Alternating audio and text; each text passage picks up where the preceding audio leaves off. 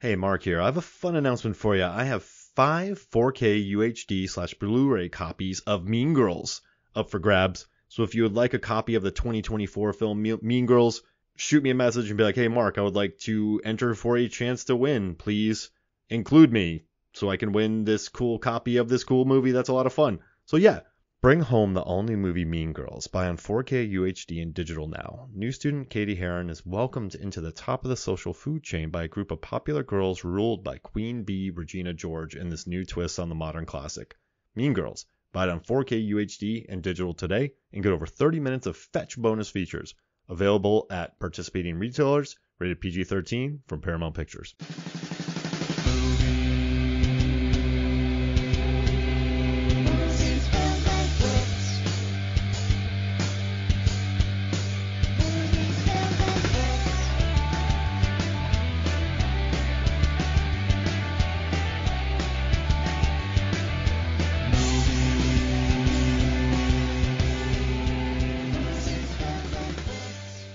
Hello and welcome to Movies, Films, and Flicks. I am Mark Hoffmeyer, and joining me is a man who is recording this episode from inside the stomach of a sarlacc. It's John Levingood. Man, well, I mean, apparently one can survive that for quite some time, given what we learned in The Mandalorian. Yeah, if you have some armor and a flamethrower. I was just thinking about this. They call it the Sarlacc pit, but it's just a pit that the Sarlacc is chilling in.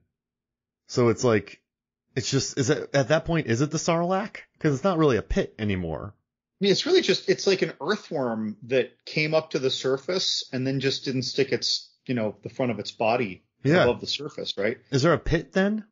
I mean, the pit is it's just this burrow, right? Yeah. I would say it's because it's entirely in those like the Wildlife of Star Wars books. I used to have. Yeah, me too. Stuff. Like you would see it and it didn't look like, like a trapdoor spider. Yeah. The diameter of the hole is just a little bigger than, say, the diameter of the moving spider. But when you see the illustration of the Sarlacc pit, it legit is like that thing is filling all the space. Yeah, no space. So I think they just call it that because either A, it just sits there for so long, it's just like a piece of the geography. They know that it's a thing, or B, they don't properly understand that it's an animal. That makes sense. Because if you haven't seen it. I mean, you'd think it's an animal. It reacts. It has those tendrils that reach out. But they might think that those tendrils are individual creatures. I don't know. We never get introduced to many biologists in the Star Wars movies or shows. They just never explain it. It's not like Annihilation where they go in for a mission into it and tell us all about it. But yeah, dude, what if there was a Disney show, like an animated Disney show or some, Pixar-esque animated thing where you're following like a show host and it's literally like a nature show.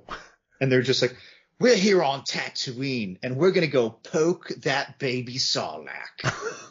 And then you see like babies. Here's the crate dragon, You'd see their ecology, their reproductive cycle. Do the Sarlaccs have a mating dance? I don't know. Or are they like fish and one lays eggs and then 100 years later another Sarlacc finds it and just almost like salmon just fertilizes those eggs or something? What's the biology of these? It doesn't need much water, right? It probably can hold on to food for a long time because it's in the middle of the desert. How happy would you be if you were walking in the desert and you fell into an empty Sarlacc pit? You could get out. Would you it would be kind of annoying, but you're like, well, it's better than an actual Sarlacc stomach. So I fear that those things are potentially a couple 100 feet long. There's a slope. There's a 45-degree slope. Okay, that has been created. It's curved. You're going to roll for a long time. It's like it's not that deep. It's like a sidewinder in the desert, right? Yeah. Its head is sticking out, but the rest of it's just not even an inch under. You're going to go on a little bit of a ride, think you're going to be eaten by a sarlacc, then you just realize it's the pit left from a sarlacc. Would you be happy? I mean, okay, the biologist in me would be terrified. And let me tell you, because a lot of times, well, that would be unfortunate. Hopefully that's all the way at the end of the pit.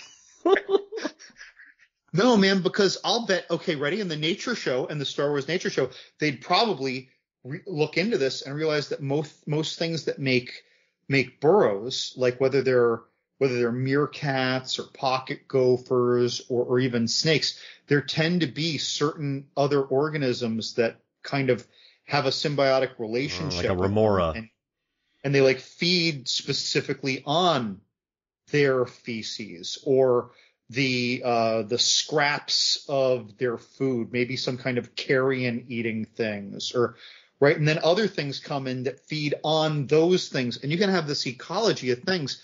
But of course, because this creature, I don't know, maybe is as long as a football field. Okay, well, how big are the things that have this relationship with it? You know, you could have something the size of a bantha crawling around in there that's just there, you know, scooping up poop, but it might not be happy that you're in there. That's a good point. Those poop banthas are territorial. What would you rather deal with, a poop bantha or the sarlacc stomach? I feel like my odds are better with the poop bantha. Yeah. I am not as well equipped as Boba Fett. Boba Fett. Oh man, that was good. I love the sarlacc. And you know, I was thinking today, so today's episode, John, one of my all-time favorite movies, films, and flicks episodes was in the first 100s where we talked about our favorite 60 seconds or less characters. So with May the 4th today, I wanted to get together with you and talk about our favorite minor Star Wars characters. So not like a Lando Calrissian, not like a Wedge Antilles, right? Like we're talking the Sarlacc pit, right? We're talking Salacious Crumb, the Gamorrean guard who gets eaten by the Rancor, those kind of characters. And maybe some have a little bit screen time, more screen time, some have less.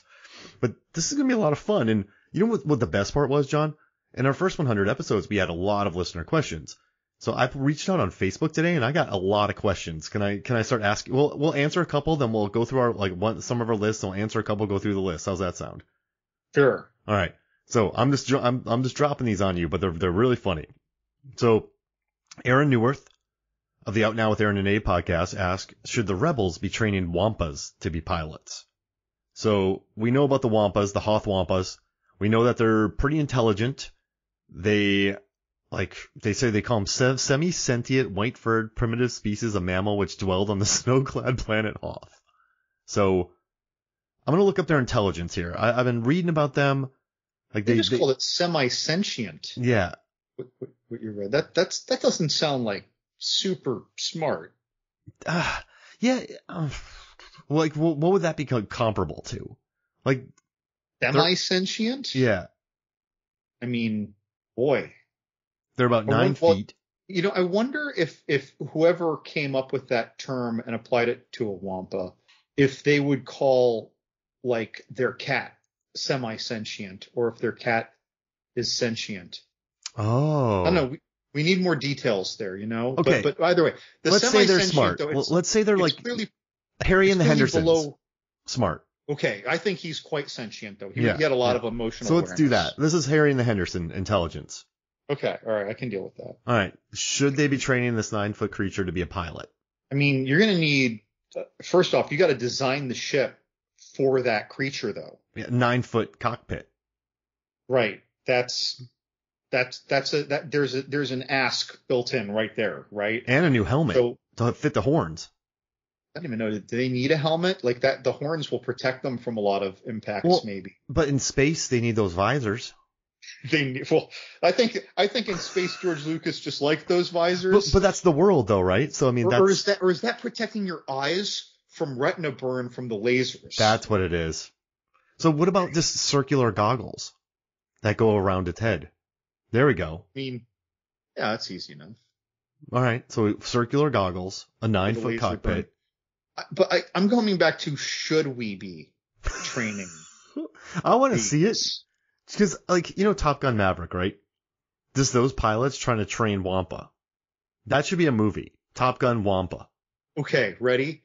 You take these, like, totally scrapyarded, like, ships. X-Wings. Right. Yeah. Totally scrapyarded. M-Wings. They were just discontinued. You modify them for the cockpit. Now, they barely work. And then you put on, like, this not very agile, like set of thrusters, but they're big, strong thrusters. And you put these guys out there and they're just kind of like the chaotic bumper car, like demolition derby fighters. Like you release them behind you when you are trying to just get away. Oh yeah. And they're just kind of chaotic. And also, but they're not very trained, so they might be, easier targets in a way, but because they don't have like good flight training and they aren't the best at using these ships with these ad hoc thrusters, they might be kind of erratic, like a sprayed roach.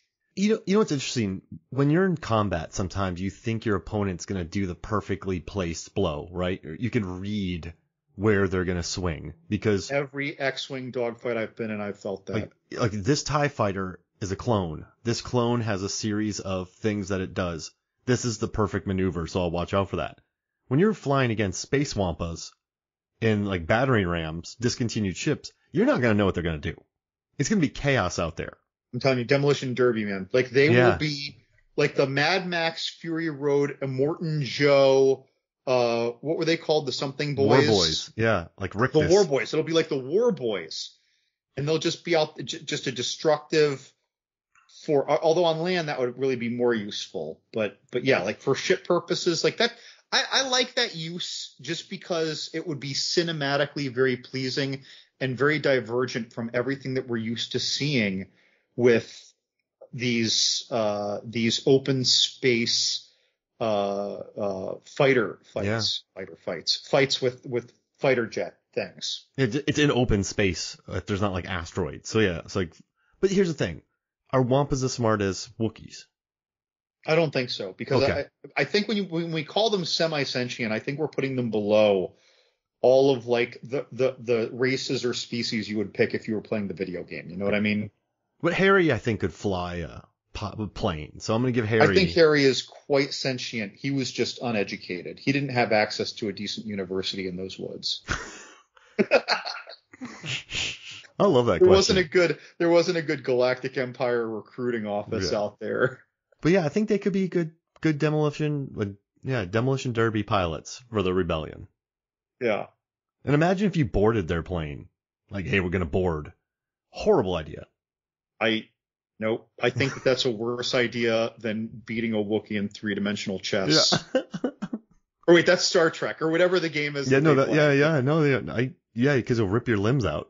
All right, next one. Classic American movies. Chris Kelly asks, the podcast Classic American Movies, should the Christmas special happen again? So should we have another holiday special where they're celebrating Life Day? So remember how classically bad the first one is? Should there be another one of those? I mean, okay, so we mean live action. We don't mean like the cute Lego. Yeah, Legos. No Legos ones. That we were getting. They're cute Legos ones, yeah. Because those are very nice. But so we are taking the low-hanging fruit or contract obligated actors who really don't want to be here. Yes. And we're jamming them into like a 30-minute special. Oscar Isaac hates being there, but he does it because he's a pro. Right. I feel like it's a bad idea. I feel like you're asking people to do something that they're not thrilled to be doing in the first place. So I think that your best possible outcome is still not great. Yeah, it just wouldn't be organic. It wouldn't be Organa. Leia Organa. And also, you're giving it a throwaway budget. Like they're not putting $50 million into this 30-minute thing, even though they put 150 or 200 or 300 million dollars into things that are 2, 3, 4 times as long. So it's not gonna have the budget that we are accustomed to. And I'm not saying that sci-fi always needs a budget. People love Farscape who loved Star Wars back in the day, and Farscape didn't have the same budget, right? Or whatever. Pick your sci-fi show, right? The shows just don't get the same budget. But this is different because now it's like you're watching a Star Trek show and all of a sudden there's an episode with 1/10 or 1/50th the budget, right? It's just not gonna work. I feel like this doesn't sit well. And then if it's not part of the canon, people aren't invested anymore because we're in the era of extended universes and franchises and anthologies. And then if it does act as part of the canon, it's part of the canon with a garbage budget. So unless they make a full-on real like a Guardians Christmas special, right? They won't make that. Yeah. So I'm not on board. I'm not on board because it wouldn't be the train wreck of the original. It would just be not good and cheaper. You know, like we enjoy that train wreck now, but like back when that came out, I wonder if people were like, what the hell was that? Holy moly. Did you tape that? Because we will never see it again. All right, perfect. Hey, thank you. Fire. Thank you, Chris. Thank you, Chris Kelly from Classic American Movies. So, John, let's get on to our picks. So we'll each pick one. We'll go back to listener questions. What's your first pick? So I actually, in the spirit of our earlier chat and wampas and sarlacc pits, I kind of went a very odd route with this, and I went more with like the critters and not just critters and droids. So not what we normally think of as our main characters, not like C-3PO droid. So my first choice is from Star Wars Episode 1. By the way, I decided to give a lot of favoritism to the prequel trilogy. It's my least favorite of the trilogies, but I still enjoy the movies. You watch them a lot. I watch all the Star Wars movies. Okay. All of them. Pretty equally, actually. So I just kind of go through them in order. Like maybe once a year, I'll watch all of them once. I try to keep it, although every now and then I skip Solo because it's my least favorite. Sorry, Solo. Okay. So the DUM series pit droids. The DUM series pit droids from Star Wars Episode 1 we see in a few places. We first are introduced to this little thing that reminds me of batteries not included when it is compacted, when you punch its nose and it compacts into this little thing. But otherwise, it's this little skinny, like 2-foot tall droid with a big batteries not included body of a head. And when we're first introduced, it's fighting with Jar Jar, who's my least favorite character maybe in Star Wars history. And while he's fighting with it, they yell at Jar Jar. He looks over. So does the little thing look over. And then it does that little autonomous kick to his cloaca or nuts or whatever Jar Jar has. And I don't know, there's something so that moment, it's not the fight that makes it, but the fact that the fight, that little skirmish builds up to it, makes that little kick to the cloaca after that delay and pause, and they both look over like mom caught them doing something they weren't supposed to do, like really special to me. And then we see these same droids later, and I read about this online. I didn't just know this. I had to look up Wikipedia. Oh, I love that site. But these things in the Star Wars world were actually made to be specifically pod race pit crew. And they have an actually very weak processing logic center. So they can't do anything complicated. They just do very basic tasks. And they also don't look around for dangerous things. So they will run through a thruster with reckless abandon or run right behind someone who's about to thrust. We see this happen in the pod race, by the way. And so, but the idea is that they just rush in fearlessly, quickly get things done. They work in numbers, right? So we can spare a few.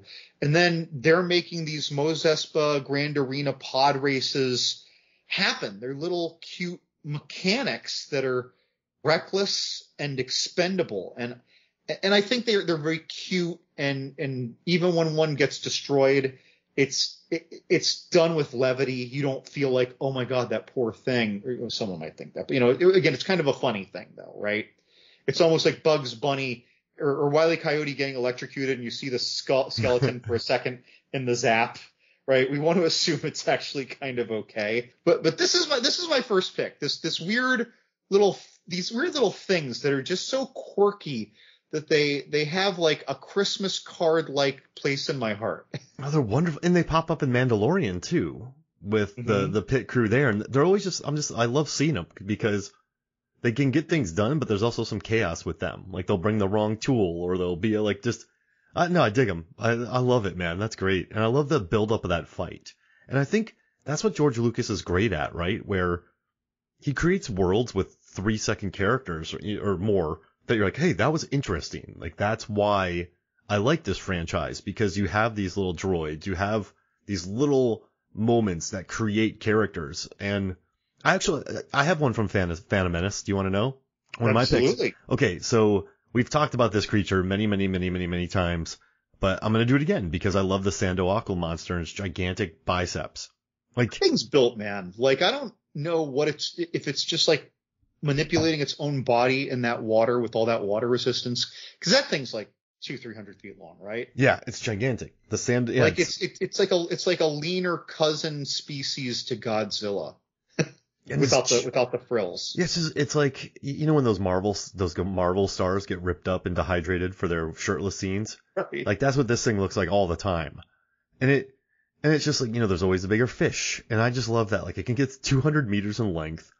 How much does it eat? You know what I mean? Like it was eating those OPC killers quite easily. So like that thing and its metabolism and the amount that it works out, it's going to need to get protein, a lot of it. And it looks like it's cleared out those caves. So its life is just basically going around the interior of Naboo's world and just slaughtering large animals.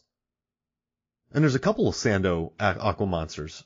Like there's big, and I love sea monsters. And that scene when they're going to Naboo is incredible. And that thing just has gigantic biceps and it makes me laugh. Like, that thing, it wouldn't do it in a day, right? But if that thing killed a Mosasaurus, it would have eaten the whole thing in 2 days. Yeah. Because the Mosasaurus is only like, I don't know, 100 feet long. I say only, or only 100 feet long, right? Comparatively. Maybe 150. I'm sorry if there's a paleontologist out there who's just flipping their shit. Like, you idiot, that's not how big a full-grown mosasaur is. Either way, though, to battle a Sando aqua monster that could get up to 200 meters in length, it's going to lose. Because that thing... It's like 700 feet. That is legit longer than a tenth of a mile. And it has claws too. It has hands. You know, like, and they said it has heavily muscled bodies that look almost feline with strong limbs ending in finned claws that propel them through the depths. Like it's like their front legs and hands that could be used to grasp prey. Like they're just designed to hurt you. And it must do like rock curls. I wonder if one of those ever made its, like, maybe the Gungan city was in a protected, like, alcove isn't the word, but, you know, like a subterranean cavern, a huge subterranean cavern that would fit their city, right? But like, could a Sando monster not get there though? Like that must be, because if one of them ever found this big dome, even if they can't penetrate it, like they could be fascinated by it. It would almost be like a siege. Like it would just be waiting out there for them and they're like running out of supplies or something. Yeah. Or anytime someone's coming home from like a fishing or hunting party or whatever they do, or reconnoitering, hunter gathering, I don't know. Like they're coming back, they get picked off or they can't come home. Like that could be like an episode of a show. It's like a Mandalorian like show. I mean, that thing must have plenty to eat because it knows the Gungans are there. So it's just like, okay, I got plenty of stuff down here for now. And it's probably tastier than attacking the Gungans. Yeah, they're so tiny. Yeah, so I mean, imagine if that just lived around the corner, the block from you. I'd be horrified, John. Or maybe it doesn't care because they're so small. Like it would never, realistically, I mean, we like referencing there's always a bigger fish. Well, I mean, they got attacked by something that was bigger than their water ship. Yeah. And then that got attacked by something yet bigger than that could eat that. That got attacked by something that you know what I mean? It's like, look at the chain up. Like a shark is not going for guppies. No. Like, yeah. And realistically, that's what a Gungan is to this thing. So maybe they're actually totally safe. That makes sense. Because it would never, even one of the little water ships, if they have them, like it is still so small. It is multiple levels down the food chain in size. You know what I mean? So it's like a blueberry. Like we're not attacking skinks to eat them. Like we're carnivores. We don't see a skink and go, I'm going to eat that. I'm not chasing down something the size of a blueberry if I'm hungry. Exactly. The energy that it would take to hunt down that blueberry would not be recovered by the blueberry. And listen, that thing, the amount of calories burned, it needs to go eat another OPC killer immediately. So yeah, it's not worried about blueberries. We have like two shirts this episode that I like. It's not worried about blueberries. And then there's another one I liked. Oh man. All right. So let's do a listener question and then we'll go back to our next picks. So we have Nicholas Rehack, who is a frequent guest on Movies, Films, and Flicks. He's also on the Exploding Helicopter podcast, which is a podcast dedicated to movies that feature exploding helicopters. It was just featured in The Guardian. in the print and online versions. That's one of the podcasts of the week, so I'm very happy for Will Slater and Nick Rehack. Nick Rehack asks, are midichlorians actually a thing, or was it a lie used to make young Anakin feel special and force, pun intended, him to leave home for a new Jedi-centric life? Because they talk about it in episode 1 and then never again. Okay, so this is kind of funny because the midichlorians are one of my picks. We'll move that into your second choice then. There we go. But yeah, so the midichlorians, right? So no, they're a thing, right? They literally had like they sent a scan digital data sample back to Qui-Gon, sent that to Obi-Wan to check on their computer to look at this up, and like it's almost like reading a blood test. So this exists, and he's comparing it to the Count and Master Yoda when Anakin isn't there to hear it. So we obviously, I mean, I know that the person saw this movie who's asking the question, but for listeners who don't remember all the details, this absolutely is a thing that existed in the movie, right?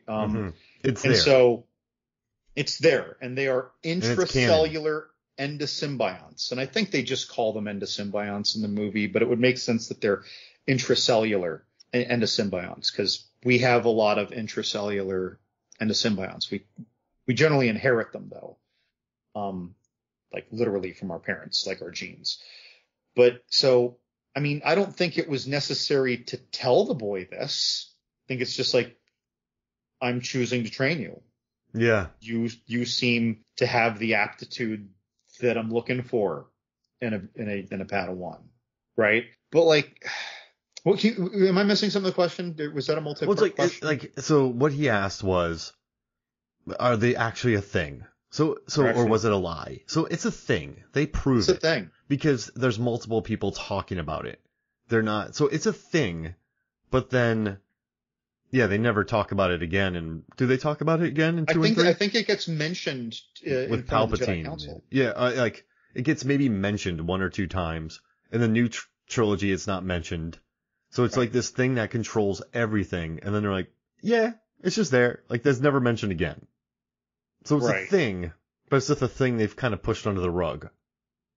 Well, you know, that's that thing where like all these people are like, well, what's the Force? Is it magic? No, it's not magic. And then, you know, you guess George Lucas is like, okay, well, I'll give you an answer. You give him an answer, and everyone's like, your answer blows, George Lucas. He's like, fine, I won't mention it again. Like, I hate you. Oh man. But the problem with these midichlorian counts is that the moment that I heard it, I never even was like a Dragon Ball fan, but just from being in the room when my cousin watched it a few times, I immediately thought of Dragon Ball because they're like, oh my God, he has a power level of, 700. And then later seasons, it's like 7,000. Vegeta's gone insane. Yeah. Later seasons, it's 7 million. But either way, it's like, it's always about who has the highest. But I mean, if that was it, like if everyone got trained from the same age, can we just predict that whoever has the highest midichlorian count by a significant margin is just going to win this fight or be the better Jedi? Do we want kids to know this though? Like, oh yeah, well I have a 7,000 midichlorian count. What do you have? Like, do we want kids to know about their midichlorian levels? Probably not. That's like telling a bunch of 12-year-olds their IQ. It's not going to lead to anything good, right? But again, if you know these things, like, boy, does that get under your skin? Like, what do you mean you're the head of the Jedi Council? You only have like 700. Like I'm 950. Like, or if you know that Darth Maul, I don't know how you know this, but if you could know somehow that Darth Maul had a count of 1,200. I'm making up numbers, by the way. I don't know what they said in the movie or if they even said the number. But if Darth Maul has 1,200 and Qui-Gon has like 700, like, do you just run? Would you just be like, there's no way because no one's beaten Goku. A chance in hell in this fight, right? So, Goku's got the highest levels. Answer to that. So I had to watch every single Dragon Ball Z episode and pull all the stats from Vegeta. So I had to count every time he yelled. I had to count. I'm telling you, John, I almost went insane. But like Goku has the highest levels. Like, so then it's like Goku's just impossible to beat. So Vegeta keeps trying to catch him, but then Goku's higher. So there's levels, right? So if you knew that there were levels that exist, I don't know. But then, I have a question though, John. You have a 8 billion level midichlorians. You're off the charts. Huge cells. Like you have you get really full of yourself. You start wearing leather. You have a mohawk. You don't train because you're like, I got it, baby. You don't work. But then someone with like 5 million works much harder than you because they don't have it. Does that mean in a fight you would lose because you have many chlorians, but you don't really use them? Probably. But then if you survive that and then you go train like whoever in Dragon Ball Z in their little space gym, and then you come back and you can properly utilize your power. Is that how that works? Yeah, well, so Vegeta would go train for a year, but it was only a day in the real world. Okay. Yeah, just to get stronger. And like 100 but then times Goku would go gravity do it or something. Yeah. Didn't they do push-ups in like higher gravity or something? Yeah, up to work out. Yeah, and so like 100 times gravity. Yeah, oh yeah, they have that system. That's amazing. You remember? But yeah, the problem with these midichlorians create a lot of problems though too, right? Because like, okay, you know that they're endosymbionts. They tell us that in the movie. You know, you can detect them. Like specifically, you can detect them, right? You know, this is a midichlorian and this is a different endosymbiont. Is anyone synthesizing these? Like, is someone like exposing them to stem cells and just producing a whole lot of cells with these and then like spinal tapping them into the emperor? I don't know. I don't know how that would work, but you know, but like you could be creating these. We know how to make clones. So why don't the tall, lanky cloning race from episode 2, why aren't they just cloning Darth Maul? Because you would clone. So when you have endosymbionts in your intracellular endosymbionts in your cell divides, they go and then they reproduce appropriately to the size of their intracellular ecological space. So it's not like they'll be lower in the clone. Like you could just make a clone of Darth Maul's. The problem is that these midichlorians open yourself up to a world of nonsense. And of course, a lot of people were just saying the midichlorians is stupid nonsense. And then other people were like, no, these are just sorcerers, stupid nonsense. I want an answer. There's no, as usual. It's like you watch the movie and you want more answers and someone gives you the answers and you're not happy. Absolutely. No matter what he said, people would have hated it. Ryan Johnson tried to say that. Everyone tried to say that. Everyone hated it. So it's just, he should have just made up something really funky, like the funky chlorians or there's something really stupid. You know what I mean? Like the George Lucas muscle drops. Yeah. Muscle drops. But I don't know. You know what I mean? Anything. Just make it, I don't know. So this was my pick. This was one of my picks though. And even though I hate everything about the execution of this idea in the movie, and I don't even know how this idea, as they defined it, can exist in this world without creating, cloning, figuring them out, synthesize, I don't know, supercharging them beats me. Of course, then you would also say that, Jedi should be having a lot of kids at the same time and with other Jedi. So, it's like you open up a bag of worms that would just cheapen the rarity and specialness of our kind of sorceress, holy, prophesied Jedi Knights and their use of this mystical force. But I like that an attempt was made, even if it missed. I like the idea, and this idea would have been a really cool idea if no Star Wars movie had been made yet. And instead you built your Star Wars movies around this idea. Yeah. Sometimes it's a pain to go back and explain things. Like just let Sleeping Dogs lie. I sense it. Done. Right. Sense, because remember in the originals, I sense the Force in you. I just sense the Force in you. Right. And of course they give us this biological thing though, right? But at the same time, they refer to like a prophecy. Oh, is he the one from the, so they are making mystical reference here.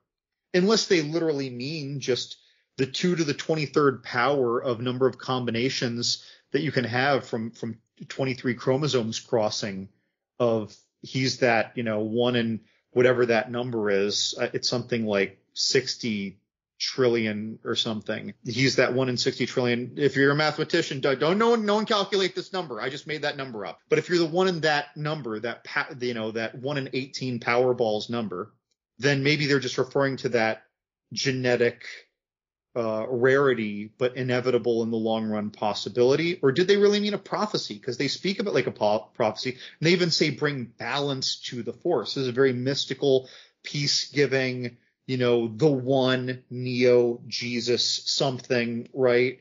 So we're trying now to, in the same movie, make reference to mystical prophecies, which can't really be likened to biology the more I think about it, and a very definable biological concept that exists in the earth as we know it that you can learn about in your 9th grade biology. So he made it more complicated. I think it's just that this world couldn't exist as we have observed it. Yeah. If the midichlorians were that, history would have been very different. This world would be, That's a good point. It would be more like a Dragon Ball Z world. You know what I mean? Where if you're not one of these midichlorian gifted people or the wealthy who buy infusions or hire or whatever, you're probably like a slave to this pharaonic super race like Eddie Redmayne in Jupiter Ascending. Is that the name of it? Yeah. You nailed Jupiter it. Getting low blowed by Mila Kunis.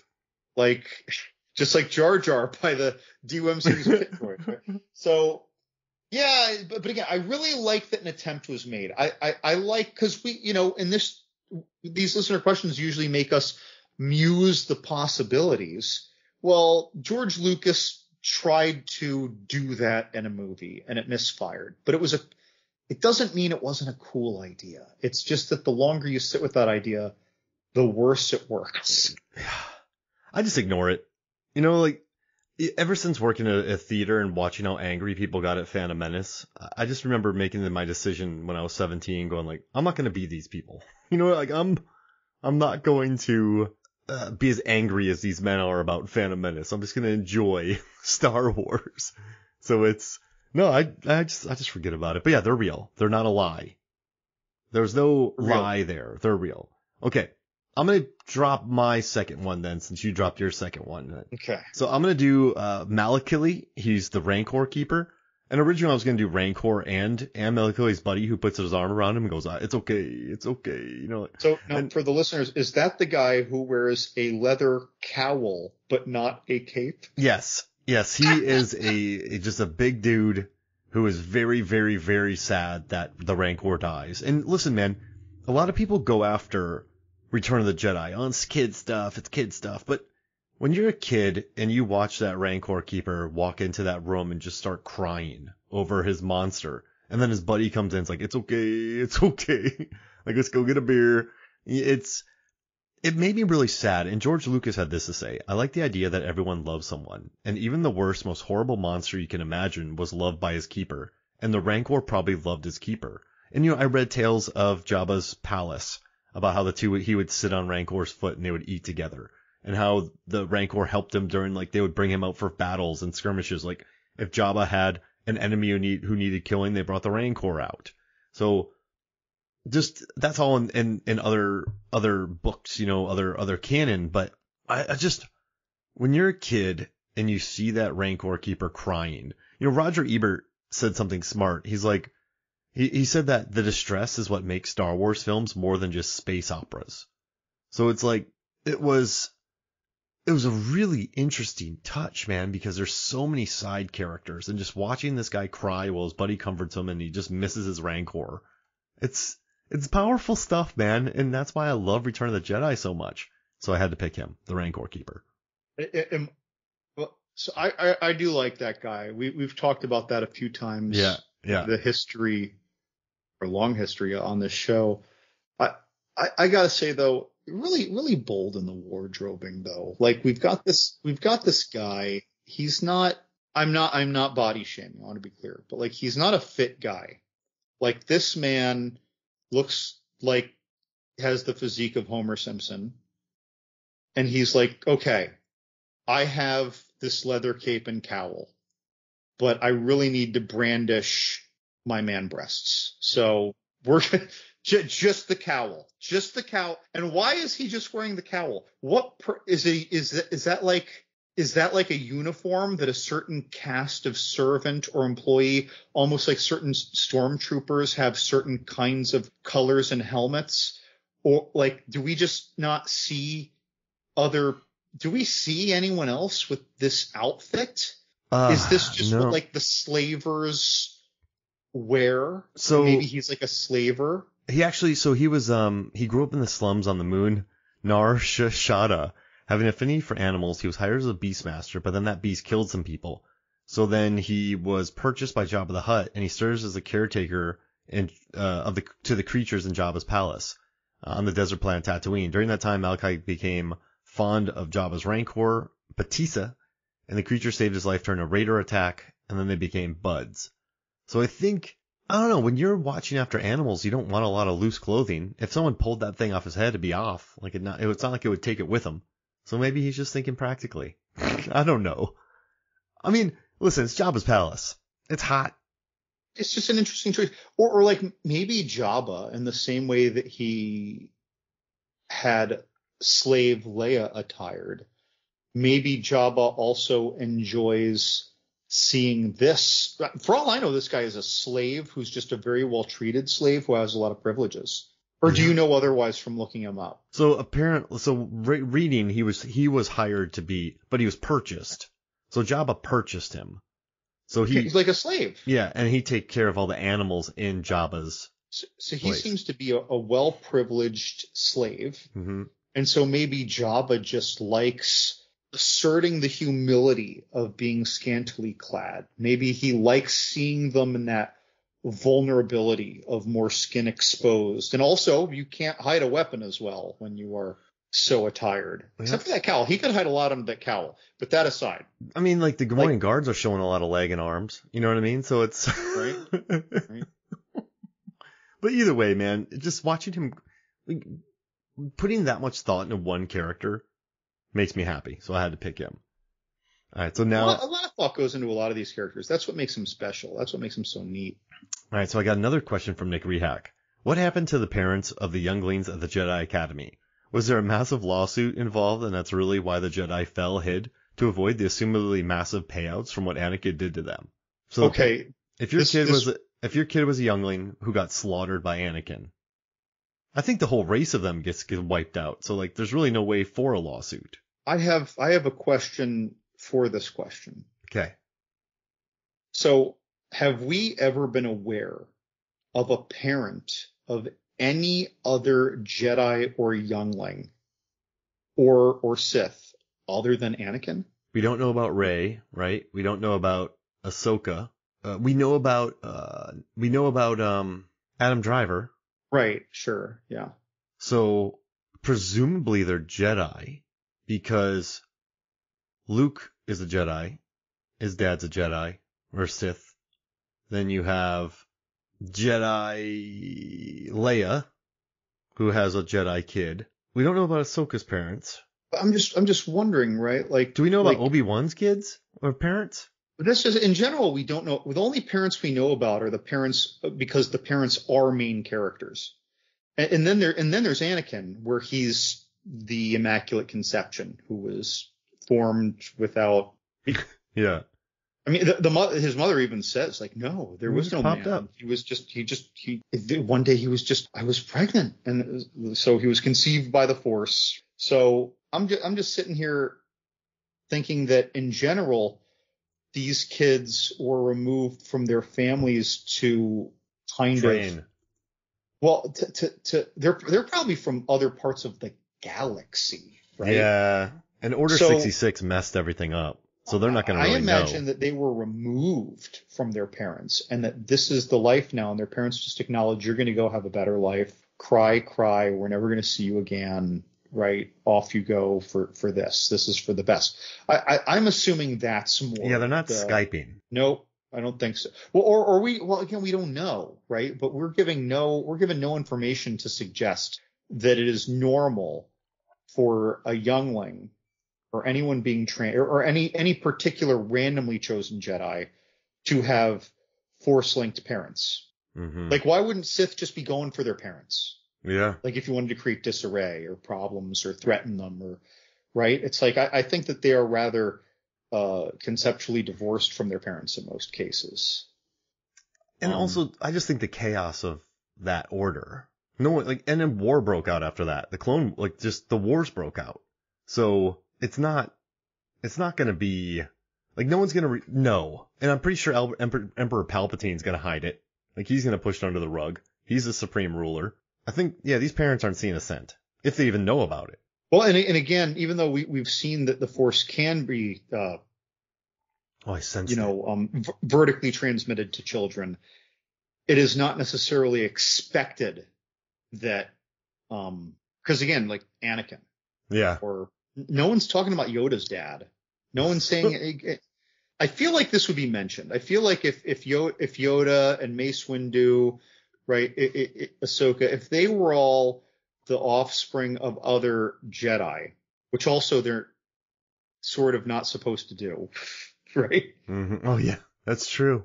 That's the other thing. Oh yeah, because they're. Yeah, I mean, Anakin, when Anakin says, "Oh no, we're just not supposed to whatever. We're encouraged to love. Actually, we should love." He's just trying to get laid. He is. Yeah. It's like a jerky 20-something. But yeah, like that's laid down too. They have this like very monkly way.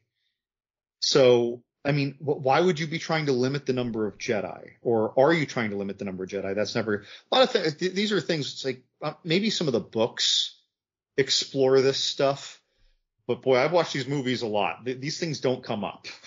All right, let's finish Nick's questions. They said, why haven't they adapted Shadow of the Empire yet? Now, I haven't watched Shadow of the Empire. I just know that it is a multimedia project released by Lucasfilm in '96, and it's a multitude of products were released, including a novel, comic series, video game, trading cards, soundtrack, and toy line. It's integral to the films Empire Strikes Back and Return of the Jedi. I don't know anything about this. Oh, okay. It looks cool though. All right, we'll have to research that. Was it like a darker game world thing? I have no idea, but it looks good. So we'll have to look into that. So here's the thing. We used to source these questions days in advance. I asked for these today's, expecting to get a couple, and then we got loaded. So we'll answer this on a future episode. And last of Nick's questions, is there a planet that would require them to wear a spacesuit of some kind? Because all the ones they went to in the films had oxygen and gravity levels just like Earth. They just walked around like normal. I feel like the stormtroopers could have removed their helmets, saved on maintenance and gear costs as well, and assuming it improves their accuracy when firing their weapons. So every planet they go on, they can essentially breathe. So Well, hold on. We do know, even though in the earlier movies, whenever one of our heroes hit someone, it was like, they're done. But that aside, we do know we are taught in the movies that their armor is like laser retardant. I guess it's like a direct shot, or shots in certain places can be effective, but like you'll see scuffs of where like a laser hit and like deflected, like a little char spot, and they're fine. So they're wearing that helmet for a good reason. Yeah, the helmet's a good reason, but smoke in battle, things like smoke, weird weather, sandstorms. I mean, these are not going to be the common things, but those would be additional reasons. It just looks cooler. It could also be, if you want to have. It makes me think of Grey Worm and his Unsullied in Game of Thrones.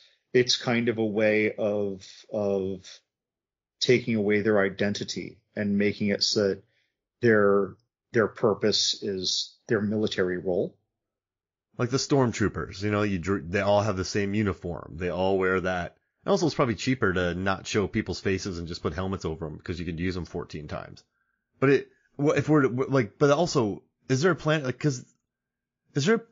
have they ever worn a spacesuit? I don't think that George Lucas understands the physics of planet size and gravity, and things like that. I don't think he thought about that very much when he came up with these ideas, or he just wanted it to be really simple and so that kids could enjoy it and streamline it and avoid these things.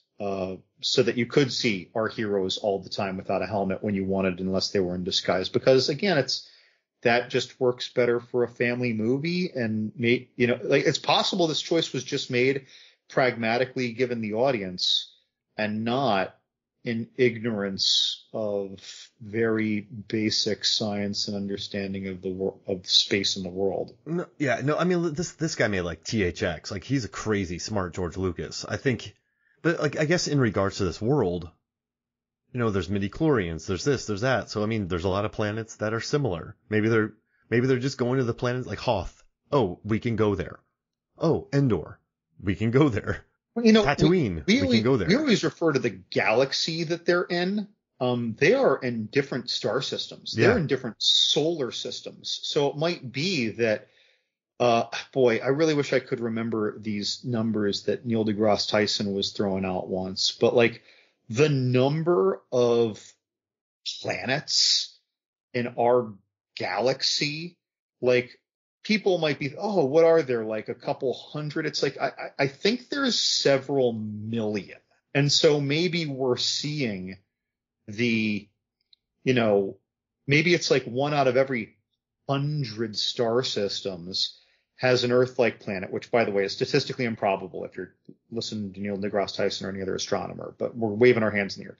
1 out of every 100 star systems happen to have an Earth-like planet. Those are the planets that are inhabited. Those are the planets that we're going to. And the other 99.999% of the heavenly bodies are gas giants, or their gravity is 100-fold, and it would be too dangerous, and most life couldn't live there except for weird bacteria. Maybe that's just it. Because again, we are going to different star systems. That comes up a lot. They're going plaid in these movies. They're traveling. You're never going to the planet next door. Yeah. Yeah, exactly. All right, no, I think we did it. That was good. Heck yeah. Okay, so John, what's your third pick? All right, my third pick. This is also an episode 1 pick. This is just a random droid, like those droids with the long, thin heads droids. It's the droid who says, Coruscant, that does not compute. You're under arrest. When he was trying to like either fool or Jedi mind trick the droids. And I really like this. And I used to think this was so stupid. Like the first 20 times I saw this movie, it's like that is my least favorite of all the droids, because I thought that's so stupid.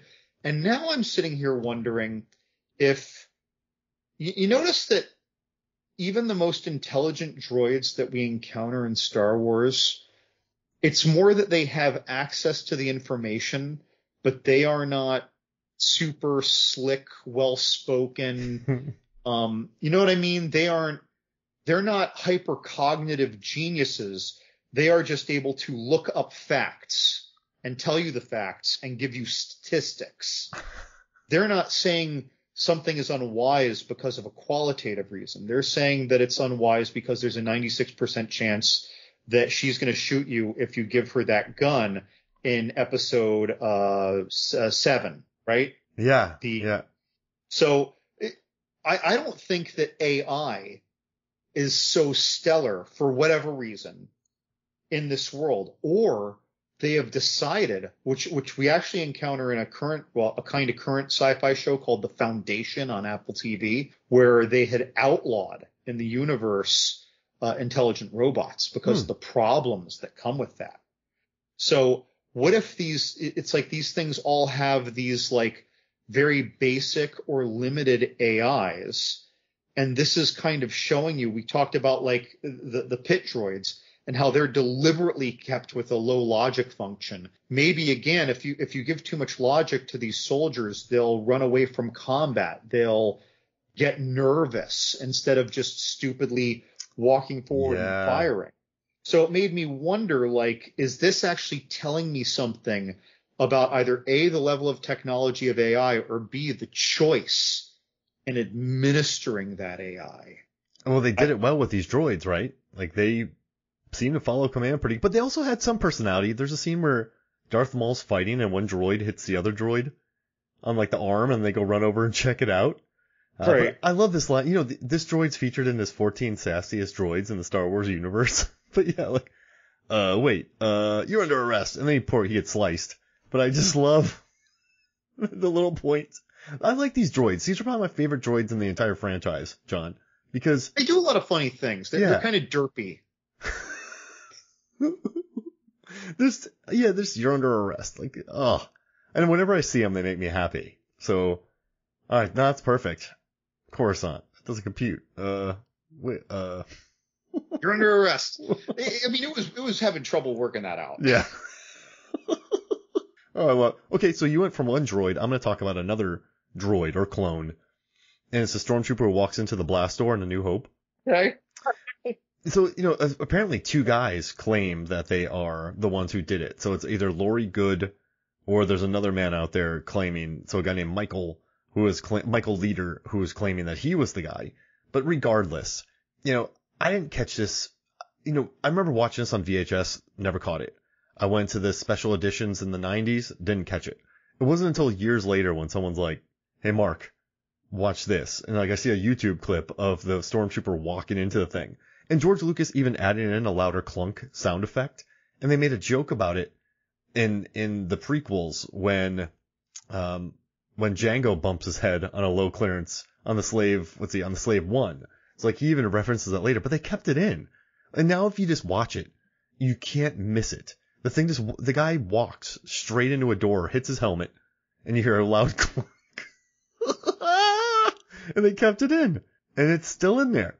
And it's not going anywhere. And so everyone's like, who's that stormtrooper who banged his head? Like, imagine being in the theater in 77, John. And you're sitting in the crowd and you hear thunk, and you're like, wait, did that happen? Like, I would have to go buy a ticket immediately after. And be like, everybody, watch this scene. And then clunk. Like, you would have to build an army of people. And so I just love the moment, John. And it's just so weird and it's so funny that it stayed in. It's funnier that George Lucas made the sound effect louder. It's just, it makes me so happy. Like the bump was enhanced with an obvious sound effect to draw more attention to it. So it's just the head bumping stormtrooper bump. So it just makes me happy that this scene happened. They kept it in. They've leaned into it. I don't know what more there is to say. It's just hilarious. You know what I'm talking about, right? Oh, yeah. Yeah. It's just so dumb. I love it so much, and it makes me so happy. All right. So we've each got 3 in. Let's do a listener question. And we have a lot more, John, so we might want to knock these out pretty quick here, but we'll do the best we can. Why should anyone be afraid of Darth Vader now after watching him grow from a whiny little shit? This is from David Thompson, by the way, our good friend David Thompson. Why should anyone be afraid? And he did a Sorcerer episode on the podcast, which I love, on MFF. Why should anyone be afraid of Darth Vader now after watching him grow from a whiny little shit of a kid to a whiny little shit of a teenager to a whiny little shit of a young adult in the early years of the trilogy? I'd say unfortunately because they've seen what happens in the wake of his destruction. Yeah, watch Rogue One. I mean, just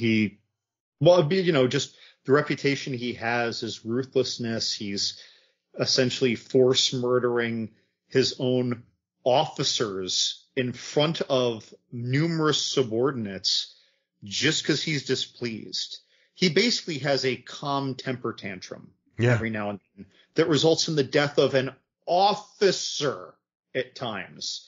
So I'd say that while, yes, he was, a whiny little kid, I'll bet that Mike Tyson at age 3 was just another cute kid. Exactly. You know what I mean? Like Conor McGregor, again, just a cute little Irish kid, at age 3, playing soccer, kicking the ball a little off because he's not very coordinated yet and falling on his butt and giggling I get, he was whiny in his 20s. It's a little different.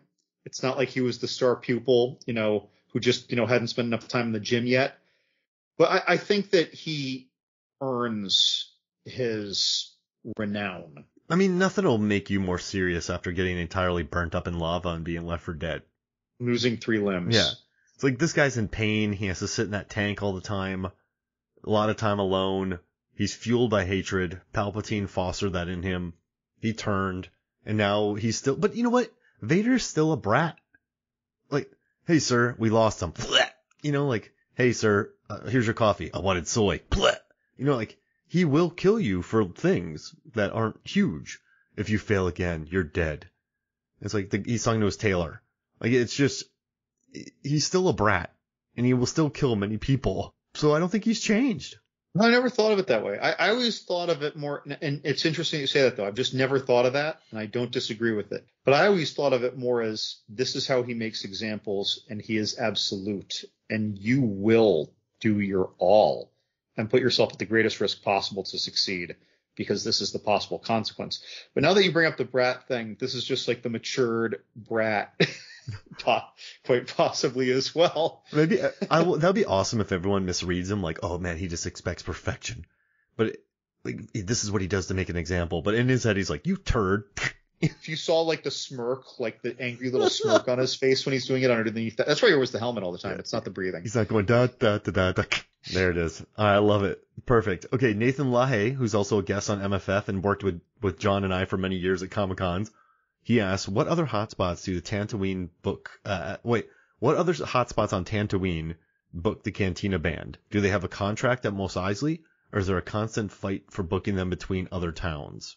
So back. Well, what do you think? Sorry. No, go for it. I was going to say, I have a feeling that they're just like a really local group, and that they like, every Tuesday and Thursday play that cantina, and maybe like every other Wednesday they do this open mic night, and like I think I mean I know a lot of band giggers. I feel like they just have their schedule, and every now and then when it's the low season, they go on a tour. Yeah. They travel around a bit trying to keep, make some money. But I don't know. I mean, I thought they were pretty good. I don't know what the quality is like elsewhere in that area, but I think they were probably pretty regular. And that was that cantina. I don't know if we were there like on a Saturday night, but that was a hopping. Booming during the day. So like if you're this, I feel like this is like Roadhouse. Yeah. You know what I mean? It's the roughest place, but it still turns over a lot of money because it's always busy. And just like in both Roadhouse movies, you often have like the same band. Yeah, there. The house band. Yeah. So yeah, they play Thursday, Fridays. Like they got a good rotation there. But you don't want to go to the same bar that's playing the same music all 7 days a week. But it's a lot of people fly in there though. There are a lot of like people they're gigging their like. What is it? Bounty hunting or crime or whatever they're doing. So yeah, they do at least 2 days a week there. What do you think? I think so. That's reasonable. One more question. David Thompson again. What happened to the trash compactor monster in Star Wars: New Hope? Was it somebody's pet? They flushed it and they flushed it down the toilet like a baby alligator? That's interesting. I read about this guy. John, do you know about this monster? No. I was just gonna. If there's actually a good theory out there, I'd love to hear it. So these things are called Dianagas, Dianoga, Dianaga, something like that. So they're cephalopods. They can grow up to 10 meters, and they grow up to approximately 5 or 6 meters. They have a single eye stalked, and they can eat creatures. But here's the thing: they originated in planet Vaudran, but what they did was they started getting on ships and living in their trash compactors. So then somehow one of them got on board of they're a problem. They're a menace. And I guess one of them got on the Death Star and just lived in the garbage compactor and just ate the food there. Like it was kind of like, when you put lemon in your trash compactor to freshen it up? Like I feel like that's what they do. And it's in there. And I'll bet there are, things that are like the equivalent of, like sewer rats and things like that get down there too. That's interesting. Yeah, part of me wonders also, like, whatever the larval or immature form or egg form of that was, again, like, even as you said, whether it's like a pet or just like attached to some ship, almost like Luke's ship that went in that swamp and then they levitated out. What if that ship crashed was in the Death Star? They took him prisoner. It didn't go out the way he wanted him to. And then they compact it. But it had this like muckety muck swamp egg on it, like. Yeah. Could have gotten there a lot, but again, it could, like you said, it could have been a pet. Someone could be just like almost like the Collector, Benicio del Toro, like just like traveling around and showing off interesting creatures, or kind of like half of Florida's reptiles and amphibians are invasive species because of the pet trade. Yeah, it's definitely invasive species, I would say. It somehow got on board. They also say that they're self-fertilizing hermaphrodites, and they can quickly multiply to pose a larger problem. But I read here that they're people don't really mind them until they get huge. So it's like you have something that's, it's just a creature eating trash and doesn't bother you, but then they get too big. No one really ever goes in there. Like an alligator in Florida. Yeah, there it is. If there was like a 4-foot alligator You're not 2 worried feet about from it. the sidewalk, I wouldn't even go walk away from it. I just walk right back. You're not doing anything to me, you little guy. But then you get like, when it's like 4 feet and it weighs like 40 pounds, but then you get the 8-footer that weighs 350 pounds, and you got a problem. You're going to the other side of the street. I'll go around it for sure. Right. I mean, listen, the thing blew up anyway, so presumably. It was just living its little cephalopod life, though. Like it was just like a great meal fell in, Yeah. right? And it's like, ooh, This is like, great. it doesn't know. It doesn't think it's murdering somebody. It's just eating. Yeah. Like, imagine, John, if like a giant triple IPA and a nice chicken breast with all your favorite toppings is dropped in front of you. I'm in. I'm just gonna go for it. I don't know if that thing registers emotions well. It might not know that you don't want to be eaten. It's just like, why can't I eat this thing? I need to work harder to grab and eat this. I live in a sewer. This is an easy meal. I mean, this might just be, like trying to hit a coconut harder against a rock to get it to open, as far as the concept goes with its cephalopod brain. I don't know. Or it's very intelligent and it knew exactly what it was doing. Well, cephalopods are quite smart, aren't they? It's like, those are people. People say that, like there was that show about the octopus and their problem solving. As a biologist, I think one of the problems with shows like that is that it is the intelligence that we perceive that we find special and identify as an intelligence, but the intelligence that we fail to perceive, we identify as non-intelligence. So the fact that we can relate to the intelligence that we are observing makes us think that that thing is particularly intelligent, but really it's just the kind of intelligence that we identify with. Well, what about pigeons? They're one of the smartest creatures out there because they can adapt to anything. They can survive anywhere. They can live in the city. You rarely see them getting hit by cars.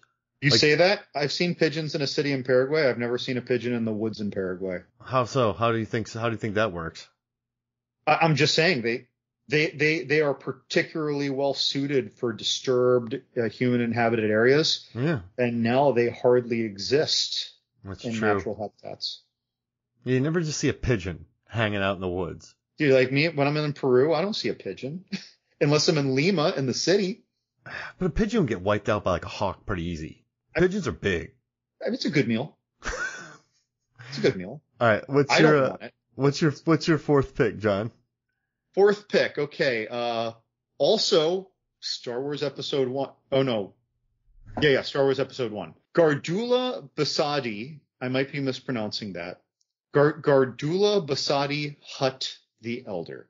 When Jabba and a female Hutt are coming to their balcony to watch the pod race, I was always intrigued by the female Hutt, and it is specifically a female Hutt. It has breasts, and even some of its facial aspects, when you pause it, are a little more feminized. Just a little, but they are. So this got me thinking about something that I never really thought about before, and I don't know why, but we have all these different races or species of humanoids, etc., in Star Wars, from this one galaxy, basically, right? But all these different star systems, all these different humanoid-ish races, right? And or species. Maybe these things, like Sebulba probably isn't, like having offspring with a human. But, and I don't mean because of choices. I wonder if it's even possible. But I love Sebulba. Why is it that they're all so similar? Did one race, one species enter this galaxy and then make its way around, and then over the course of thousands of millennia in their remote star systems, back when space travel was a little harder, just evolutionarily diverged and took on very different forms, almost like pygmies in Papua New Guinea? When North America was first explored, the Indians in South Florida, maybe it was the Seminoles, were like very tall for the time. Like they were as tall as the average person is now, or taller. We're back in a time when the average healthy, upper class, well-fed male was like 5'5". So like, is it just that kind of divergence, but multiplied over a period of time that's thousands and thousands of times longer than human existence? That we have these different races that in species that look so different, that breasts are on a hut. Well, hut is the clan, but whatever that species name is, just as they are on most of the other humanoid race females. It's just, I never really put much thought into it until I watched episode 1 for like, I don't know, the 20th time. And this just popped in my head. And we don't really see or hear about half-blood races between like two species, you know? Like there's no Weequay Sebulba mix. Right. But at the same time, we have what we would identify as, well, Asian actors,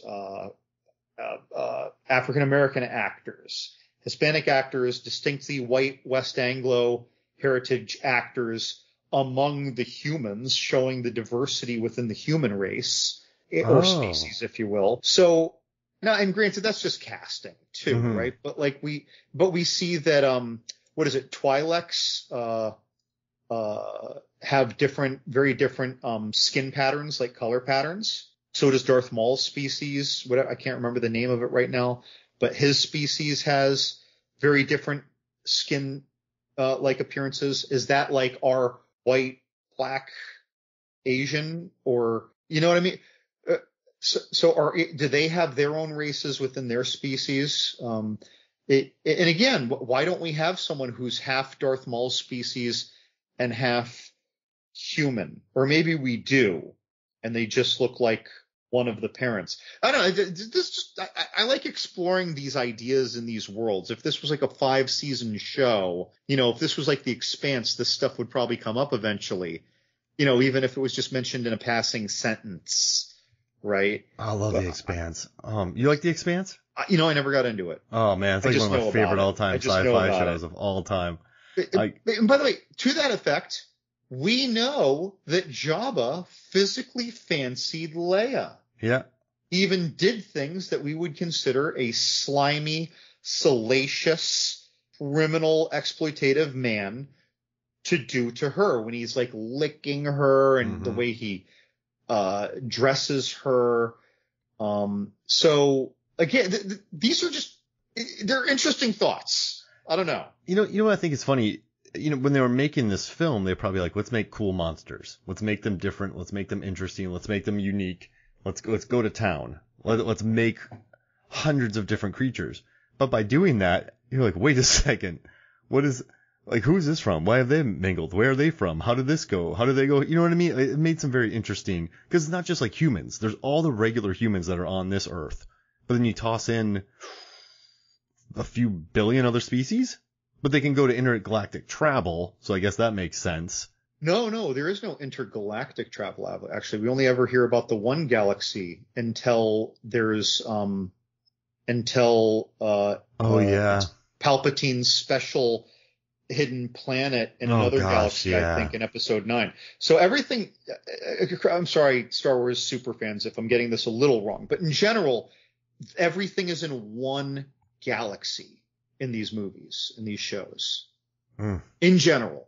I think what it was, the last season of The Mandalorian, when they went to where that blue general was, I think that was actually out of the galaxy. That was. But Ahsoka, that might have been the one true time that they left the galaxy.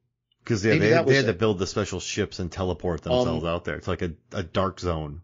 But again, so it's like, we don't have intergalactic travel with it, but a galaxy is still mega huge. Like, we hardly understand. I guess in this world, a galaxy is like a million of our galaxies. I don't know if that's true. Our galaxy is really, again, I think that we have like literally millions of planets. Right. I mean, that's still a good variation of life. Right. But again, I just wonder what seeded that. How'd that start? Because I don't think it's multiple independent spawnings of things that all happen to be humanoid and then that happen to be sexually attracted to one another. Jabba's gross. I mean down to the noses, the Mm-hmm. noses and eyes on, it's like Star Trek though. Sometimes it's because of budget, but these races are all like one subtle difference, right? When you think of the old Star Treks, otherwise they just look like a person. But again, budget, for example, that might be the driving factor behind some of these things that I'm waving my hands at. But it's still canon, and there's still different races, so then you got to think about that as well. So it's knowing the production, but also knowing that they're creating this world. So it's, I don't know, but still fun. I love exploring this kind of stuff. Yeah. Do you want to know all right, so my fourth pick is from Return of the Jedi, and it's Nanta, the Ewok who gets murdered by the ATST. Oh no! Right? And then his buddy. So I found their names here because for a long time it was kind of crazy. People just called it Corpsey, which is kind of crazy. But yeah, it was Nanta. It's horrible. And then its buddy Ramba was the one that was shaking him. So the Ewok, you see the Ewok a couple times when it's by the net traps, and then he takes Wookiee's bowcaster, and then they fall to their knees and worship C-3PO. But during the battle, the ATST's chasing him, shoots him, and then one of them dies, and his buddy's like, oh no, and like just completely bummed out. And it's just crazy, John, like between the Rancor Keeper crying and just this tiny moment where you just witness this adorable little Ewok who's wildly outmatched, battling for everything it has, getting murdered, and then its buddy showing remorse for it. For a kid, you start thinking about like life and death, and you felt for this thing. It hurt. That moment hurts.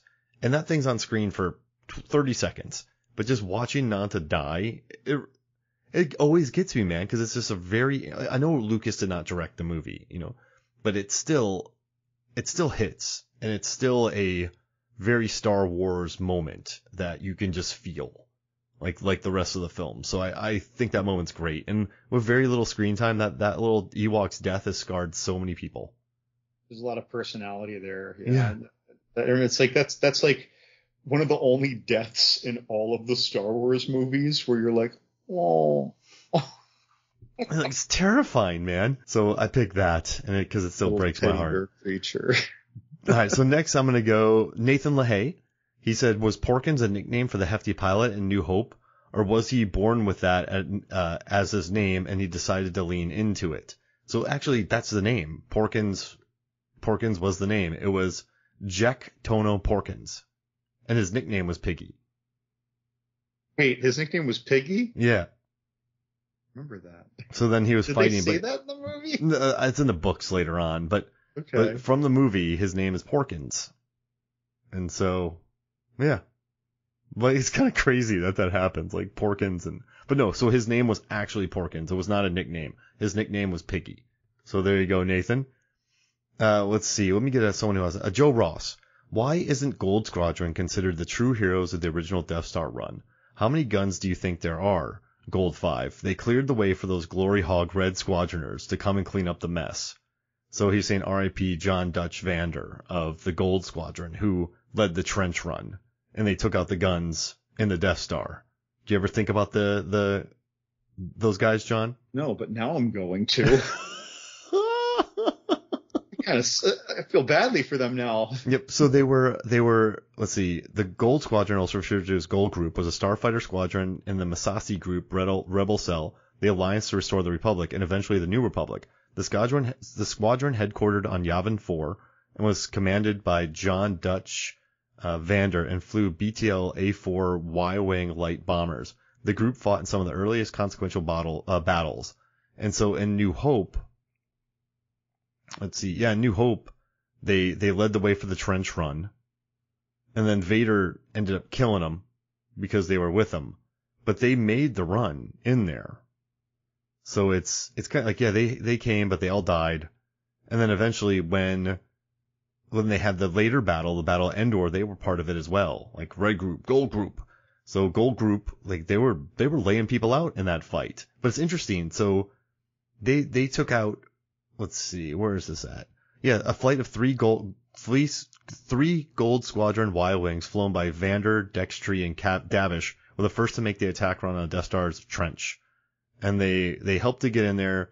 And and they helped. They like ran in there. They recalibrated for fast. Like they did a lot of work, and then Luke came in and won it. But they all three were shot down by Vader. But they did some good work. So just want to get that out there. So Joe Ross, wonderful question. Now we have Jesse Deal, and he put, do you have a favorite spoof of Star Wars? Favorite spoof?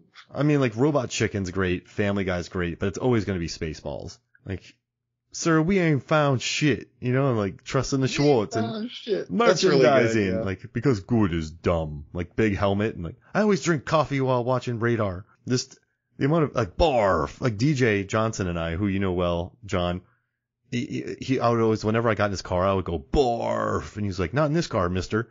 So like, you know, as much as I love the Robot Chicken ones, the Family Guy ones, I got to go with Spaceballs. Boy, I do like the Family Guy one, but Spaceballs is just such a movie of our youth. It's hard to compete with that. There are a lot of bad movies that play a bit on Star Wars, but honestly, I can barely remember them. But I've seen I still remember seeing from obscure, random, 1979 to 84 weird movies where there's something like a lightsaber. Yeah. But do you think, is that your favorite? Spaceballs?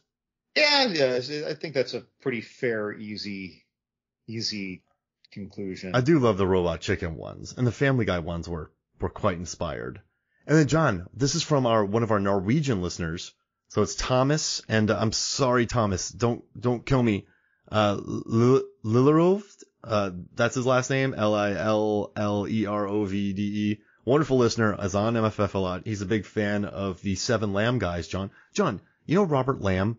His show was #1 on all of Spotify's fiction podcasts, which is gigantic. So Robert Lamb's blowing up, so it's fun to see. But Thomas asks, why does Lando wear Han Solo's clothes when he's flying the Millennium Falcon? And I researched this, and apparently they're he had no time after leaving Jabba's palace because he was undercover for years. He just found some extra clothes. Yeah, so he just raided Han. They're about the same size, so he raided Han's closet. Sure. Is that considered the reason? Well, that's what people have said. I researched it. So I looked it up, and why is Lando in Han's clothes? And it said his baffled fans, blah, blah, he loves capes and brightly colored shirts. Why does he have to dress like Han Solo? And then there's some fan theories that they're saying that it was out of necessity and that he just needed to grab him. So that seemed like the most, and the gang, they had to go to the Millennium Falcon pretty quickly. So he didn't have clothes with him. He didn't have his capes with him. So, and then also someone said, let's see, Empire, for example. Oh, someone asked him that. First, the host claimed that the design was made by designer Joe, who said it didn't mean anything. Let's see. The Han getup is part of the Corellian Corps uniform. It has been suggested that the outfit is a remnant of a flight uniform, and so a natural choice for any pilot. But really, what better way for filmmakers to suggest that Han is really gone and to set up Lando as his replacement, complete with his ship and his fashion sense? Oh, I guess the guy, at a Wizard World con, Billy D. Williams. We were probably working this show. All right. But yeah, so they're saying it was either the outfit or he just raided Han's closet. Yeah, no, I think raiding the closet makes sense. It still feels like there should have been one line of dialogue. What are you doing in my vest? Yeah. Why? I didn't have any clothes. I needed something to wear. And that's it, right? Solved. Done. All right. So John, I know we got to get out of here, but let's do our fifth picks, and then we have 2 questions, a quick answer. So what's your fifth pick? My fifth pick is I don't remember the pronunciation, the Kaminoans. They are the tall, wispy, amphibious cloning race from the Clone Wars. The water planet. And they're so tall and long, boy, whiplash would be devastating to them. That would just break their neck. And I find this species very interesting because when you look up pictures of them from games or comics, they're all built like that. It's not like there's a body, but I didn't look hard, but they all seem to be super long and slight. I wasn't seeing any super buff ones like Zangief from, Street Fighter. So I'm sitting here wondering that even though maybe now in the long timeline of their species, they're primarily bioengineers and cloners, and that's just their niche business as an entire species in the galaxy. But how'd they get there? They've probably been at war back when they were at a lesser technological state. What are they?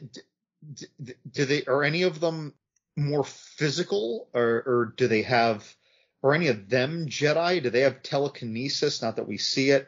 Like, these wispy things would be very easily overpowered, I feel like, in anything that has any physicality, because they're like 8 feet tall, but like 100 pounds. Does that mean that they're just so far transcended life and intelligence and battle that they just focus on nothing but intellect and have avoided those battles? Well, but at some point, yeah, they've had in a their skirmish. history, there realistically would have been something, right? I just wonder, like, what their warfare looked like, how maybe they went about it a certain way. Like, they're more like the bow and arrow clan as opposed to the tomahawk clan. You know what I mean? Like, I just wonder, or maybe they're super quick and agile and they're amazing grapplers, beats me, even though they don't have a lot of like muscle mass. I just want, I saw them too. They have 4 arms, right? Like, was Goro one of them just on anabolics? Whoa. Was Mortal Kombat's Goro a Kaminoan? They even have, I think the finger count might even be correct, but I don't remember. Well, low blows work on them. Like, well, yeah, right in the cloaca. Yeah, but like, yeah, it's all right. I mean, 4 arms. I mean, 4. I mean, they'd probably be good knife fighters. Like, wait. Well, see, that's a neat idea too, right? Yeah, just because they have the extra limbs, kind of thing, they could be a little dangerous. Like, look at gazelles. They're not huge, but they can move. And these things got reach. They do have reach. I'll try. Yeah. So this got to be fast. And they definitely would shoot a bow and arrow, John. Look at that reach. They could get the longest bow possible. And maybe I wonder if they can shoot 2 bows at once. If replacements taught us anything, they could be wiry. Wiry. I love this. They stay in shape by Welsh standards. I love the detective work in Attack of the Clones. This is a great pick. Well, all right. So when he's at the base though, when Obi-Wan's at the base, one of the Kaminoans is wearing this kind of neck brace that looks like it could prevent whiplash. So maybe they have braces that wrap around their neck to prevent them being chopped off too easy. Because that might be a liability too. Yeah. Wearing like a gorget like that. True. Limit their mobility. I don't know. I wouldn't want to fight one. It's just a curious thought. Just an interesting little. Why are those necks so long? Why do their necks even need to be that long? By what nature did their bodies adapt in that form? They just need to look over shelves. Dude, these things are amphibious. They don't necessarily look like good swimmers. That's a great point. Maybe their head works like an engine, just with like a propeller. It spins around. They actually go backwards. It just spins like a gyroscope. And they go backward. They go feet first. Oh man! All right, so from that pick, I'm going to another very skinny character. I'm going from Cobb Vanth, Timmy Ollie. Now he's quite of a major character. But I had to include Timmy Ollie because when he popped up in Boba Fett's armor in Mandalorian, I lost it. And I love this quote. I've never met a real Mandalorian. Heard stories. I know you're good at killing and probably none too happy to see me wearing this hardware. So I figure only one of us is walking out of here. But then I see the little guy and I think maybe I pegged you wrong. And it's so Timmy Ollie. And then when he was interviewed by Rolling Stone, he said, I enjoyed that. He's like, I don't know if it was a cash grab or if I'm just getting lazy, but I'm okay playing the greatest hits right now. Like, he played a very justified character. He played a very Deadwood character in it. But he's just perfect in the role. And just seeing him in Boba Fett outfit, working with Pedro Pascal to kill a crate dragon, and then battle other people in other shows, but it's incredible. So it makes me very happy. I had to go with Timmy Ollie. Yeah, it was nice seeing him in the show. He's always a pleasure. I mean, we're products of the 90s, so we love him. All right, let's knock out the final questions here. John, we have 2 left. So we have, let's see, by Nathan LaHaye, the original Death Star was destroyed by the rebels after being touted as indestructible. What kind of incentives did the Empire make the stormtroopers, engineers, contractors, and officers in order to convince them to work on the second one? Keep it running while under construction, ultimately lead it into battle unfinished. So you're working on Death Star. The first one was blown up. How do you get people to work on the second one?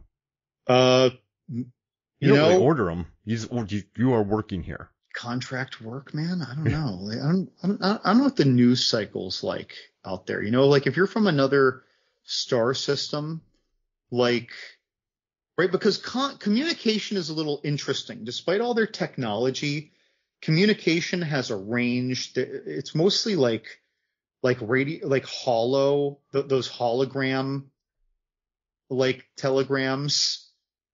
Like it's not that advanced. So like maybe they don't even know. They're just being contracted. They didn't even know what this thing was until they already moved over there with their wife and kids and got the job. Like people who built the home for H.H. Holmes, he would hire them, then fire them. They didn't even know what they're building. These people are building a planet, John. So if you're a specialist in welding, you're only gonna move like a square mile a year. So you're not gonna know entirely what this thing is. Or maybe, I mean, the Empire, had its exploitative side, so they might have had disproportionate funds than you would expect, and they could pay very well. I mean, that's why there's truck drivers. That's why there's teamsters. That's why there's welders. That's why people work on film sets 15 hours a day. They get paid well. Like, it's just like, yeah, this was the job. I've got, galactic debts. That's why you go on a lobster boat during the season to make money. Like the biggest catch. You need to get pay, and these people are paying. I mean, yeah, it's like the more I think about it, the actually more practical it becomes, right? Even if you knew the whole story, you'd be like, well, I mean, this is a job. I'm going to be employed for years on this. Yeah. Like we are set. There's no exhaust port this time. We're getting a family dorm. They're going to put the families. They're going to put the kids into the Death Star school system. It's a great school system. Well, actually, they're probably a lot of school systems, but you know what I mean? It's like, it just, the benefits package made sense. Yeah. I got into Vader U. It's awesome. I get to go study there. Yeah. We're working on force chokes this semester. Like we have a force field. We don't have a thermal thing, a little hole that you can shoot rockets into. You're safe. You're good. And we're on a planet that's heavily fortified. Only little Ewoks are on there, and Vader can feel the force. You're set. It's fine. All right, so our final questions. David Thompson, was it normal for a Jedi Knight to return as a space ghost after a Jedi Knight died? Can anyone see them, or do you have to be a Jedi? Is it a little freaky to have space ghosts constantly following you around? I've never been a fan of all this. I just want that on the record. You're not a space ghoster? I'm not a fan. Not a fan of all the force ghosting. I almost want to believe that when Luke saw Obi-Wan's force ghost, that it was the force of Luke's mind producing that to give him guidance, and not a force ghost. You know what I mean? That was how I would have preferred to believe that existed. It's just a lot. So listen to this, John. The force ghost was the soul and essence of a deceased force-sensitive person who denied the will of the force upon death, yet was able to interact with the living.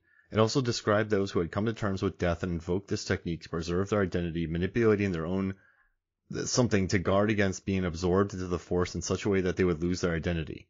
That's a lot. I don't. It's too much. Yeah. It's way too much. You know when it works better? Remember in Happy Gilmore when he looks up and he sees Abraham Lincoln, the alligator, and Tubbs? Or yeah. Chubb, like waving? That's more believable. Well, until you have young Anakin force ghosts. Yeah. That they added into the original trilogy. Yeah, having Hayden in there is odd. All right. We did it, John. We got to get out of here. We're missing one. We're missing actually our first listener question. Oh, yeah, sorry. Oh, crap, Michael. Yeah, I'll do that one. I got it handy.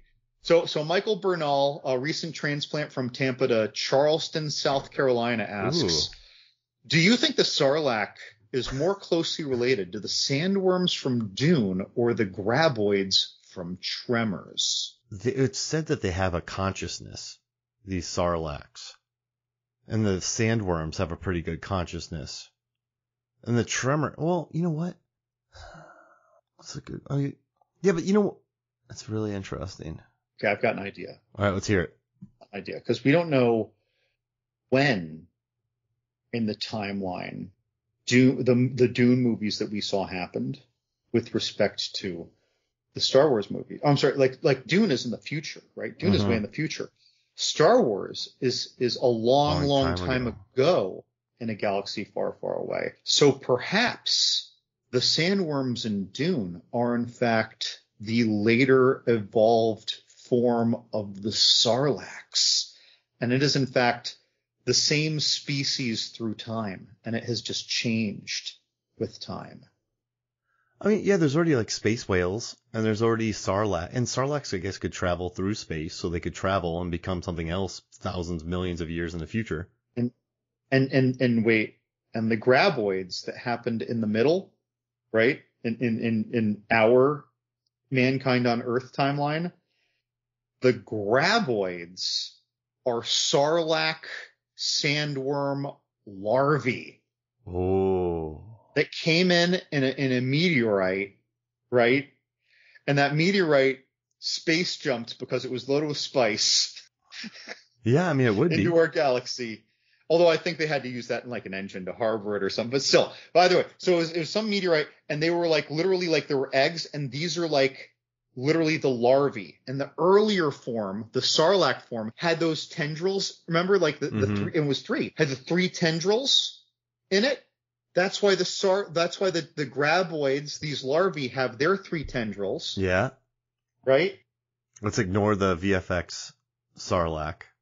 Telling you that I think that's it. I think they're all the same species in three different times and two different life stages. You did it. I love it. That's incredible. I don't have a better answer. I like it. All right, John. What do you got to promote? You good to go? A John's Horror Corner? If you Google John's Horror Corner, you'll find me on any social media where I exist, which is probably everything but TikTok.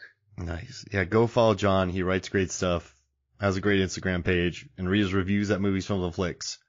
And thank you for everyone for reading Movies, Films, and Flicks. We've had an uptick in views, so it's kind of nice. Thank you for reading us.